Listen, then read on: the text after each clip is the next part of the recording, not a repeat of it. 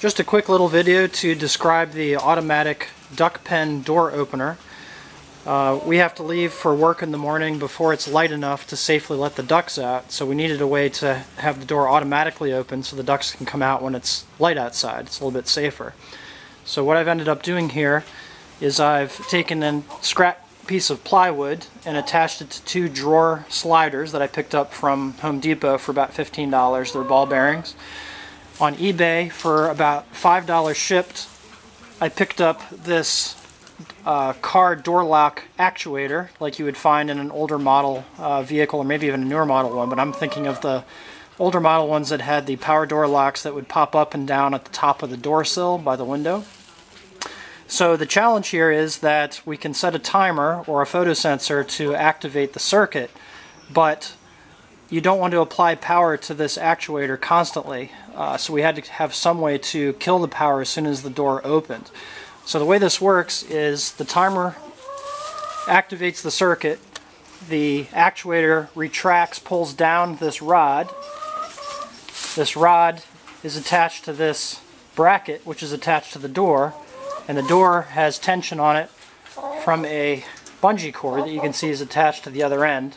So that's pulling on the door, and the door is being held shut by essentially the door lock.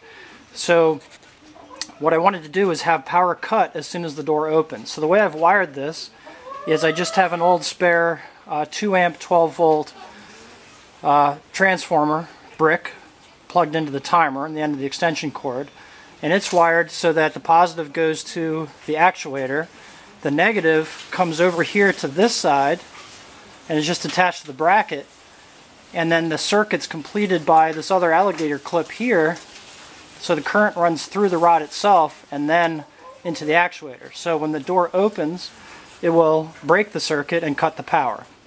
Since the timer only works in 15-minute intervals, I didn't want it to run for 15 minutes.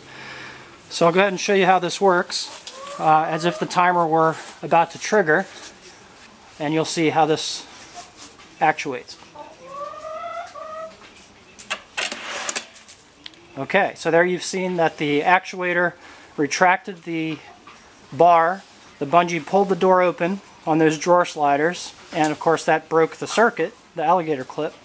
So to reset this, all you need to do is bring this closed like this, bring the pin through, and then simply reattach